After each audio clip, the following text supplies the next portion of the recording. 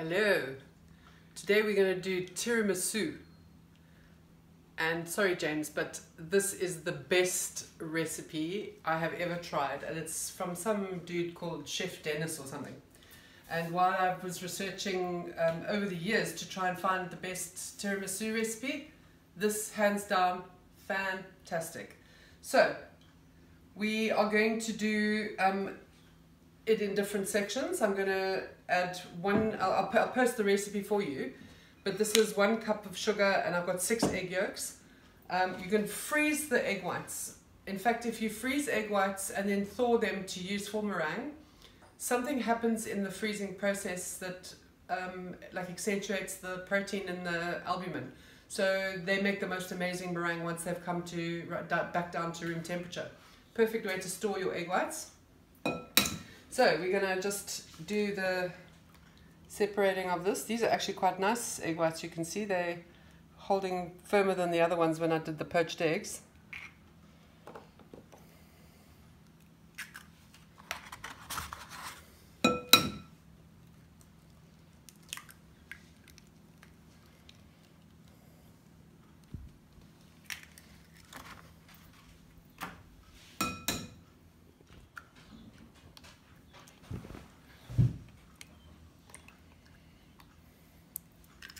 So let me just explain the process here. I've got 1 3/4 cups of cream, which I'm going to whip to stiff peak.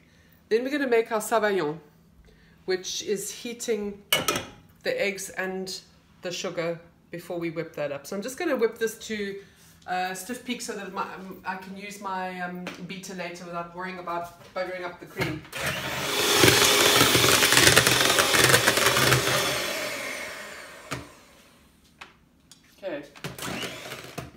Okay, so this is stiff peak, and I wouldn't go further than this because otherwise you're going to be making your own butter. So that is stiff enough, okay. So I'm going to leave that to the side, and then what we do is we're going to make a sabayon, which is just this sugar and egg mixture. We're going to cook this by stirring it for about 10 minutes, but we want this on low heat. We don't want this to cook too fast. Okay, you just want to cook the egg yolk.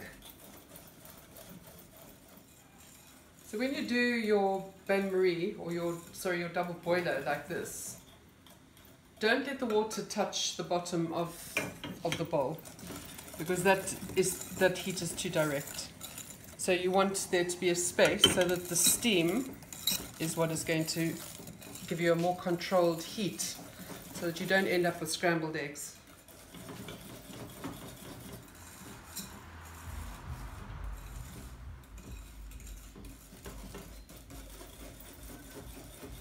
And this takes a bit of work, but it's worth it. It's 10 minutes of your life. Gives your biceps a little bit of a workout.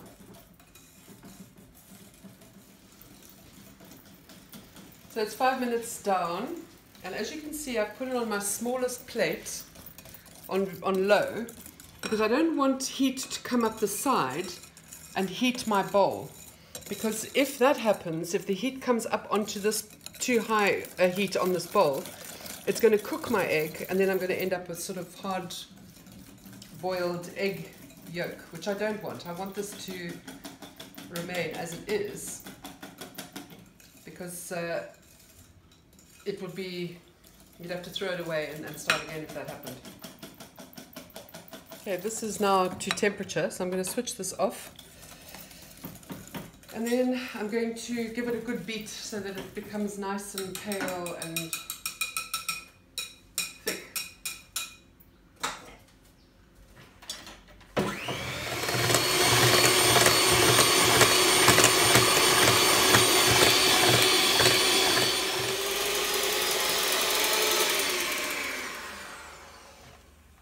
Okay, the sabayon is now ready.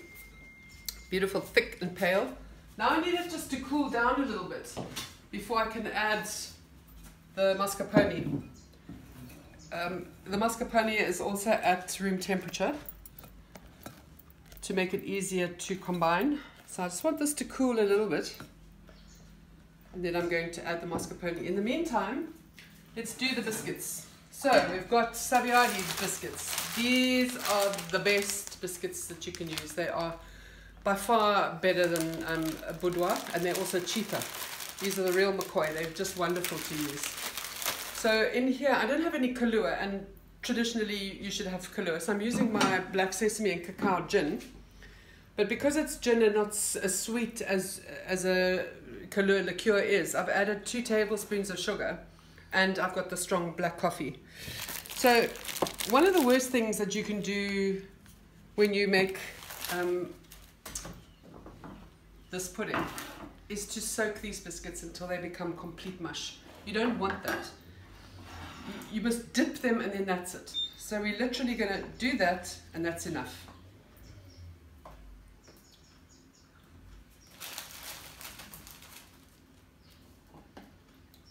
You'll be surprised how much this actually soaks up just by doing this. So obviously I've made this pudding many times before where it's for kids and you don't want to put booze in. So then you just do the coffee and you don't worry about the booze. If you like quite an alcoholic one, then you add more Kahlua and less coffee. So, and you're supposed to also do this in a square dish, like a 9-inch square dish, which I don't have. So just make do with whatever you have.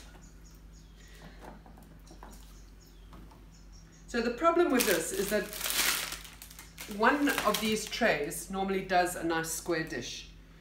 So I'm going to be short now because I thought that it would fit into my brownie tin, but the brownie tin is too small. So yeah, we're going to try to decide if I should have less layers on the bottom. I'm going to have to just kind of be a little bit creative and do that, I think. Okay, so it's going to be short on the bottom, but I'm going to have the same amount on the top. So yeah, it's not going to be the best. There's nothing I can do about that unless I make a plan and use some tennis biscuits or something on the bottom. Right, so this is really African style, deep dark African style making a plan. But these biscuits kind of have a similar texture. So that's why I'm figuring to use these. So at least there's some sort of biscuit covering on the bottom. And I've taken 3 out there so that I can use those in the top layer, which will make it better. Anyway, this will be fine. I don't think anybody's going to even notice this, considering it's just the 2 of us. Right, so there's a layer. Now we're going to get on with the rest.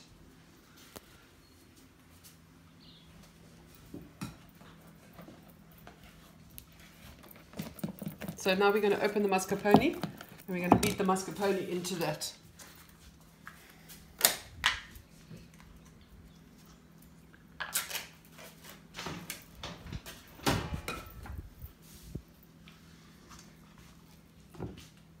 I'm also not using the full quantity of mascarpone because these are like 250 mils and then the recipe calls for like 284. So I thought, ugh, it's not actually for anybody, so I refuse to go and buy 2 of them just to get a little bit out, you know. So it's a little less, but the recipe will have the correct quantities for you because this normally serves like 9 people. Okay, so we're going to beat this.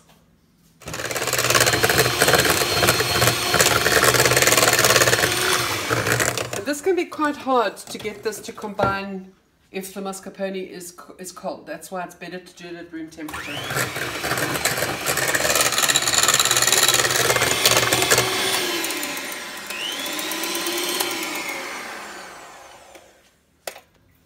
Right, now we are going to fold the cream into this mascarpone mixture. So I'm going to take a little bit to loosen this up. So we make the mixture loose first, as you would with egg white. And then we're just going to fold this whipped cream in. So we'll make it lovely. It makes it beautiful and light.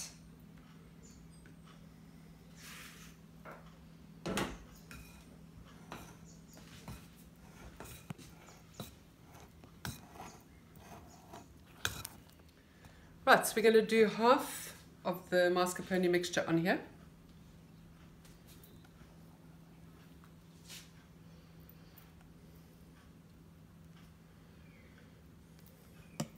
And hope like hell this all fits into this little dish.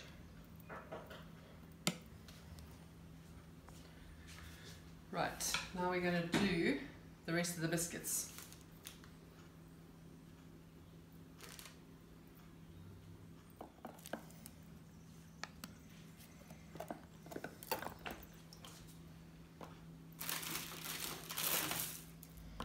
So we're going to just cram in these last few, because I've spaced this out now.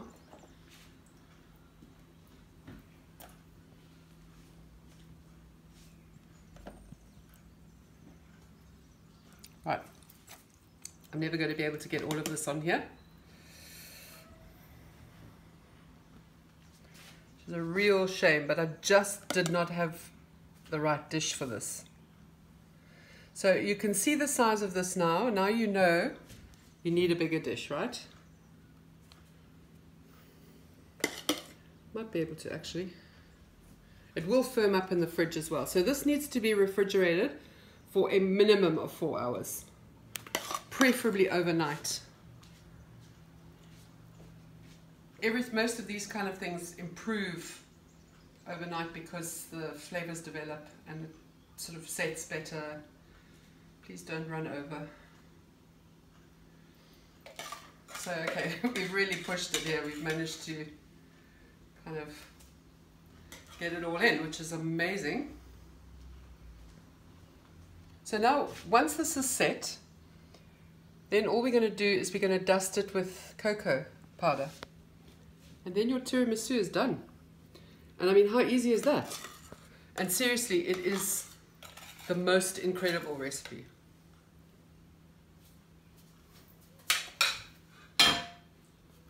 Into the fridge we go, but this is now leaking.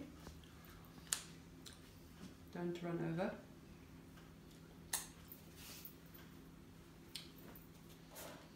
Okay. Right, a couple of hours have gone by.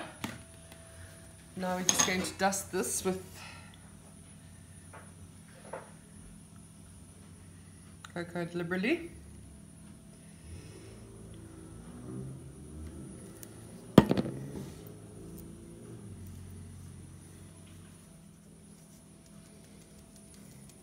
Okay, let's have a look.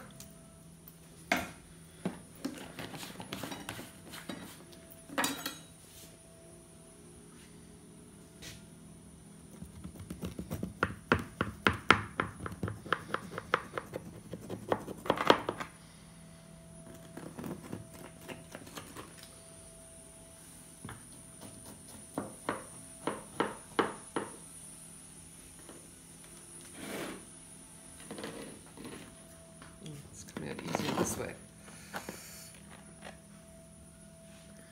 Okay, this is still a bit soft because I'm cheating and not sticking to the time, otherwise it's difficult for us to film. But you can see it's pretty much, it just needs a little bit longer and then it will be perfect. And it is really worth waiting for. So I'm now going to put this back in the fridge to sit for the required amount of time, but it's going to be too late for me to wait for that to show you. So pretend this has been, 4 or 5 hours, and I tried to cheat and put it in the freezer so the top is nice and firm, but of course the middle is not quite so wonderful. Enjoy this. Please make it. You will never regret it. And James, eat your heart out, baby, because this you will change to this recipe. Bye.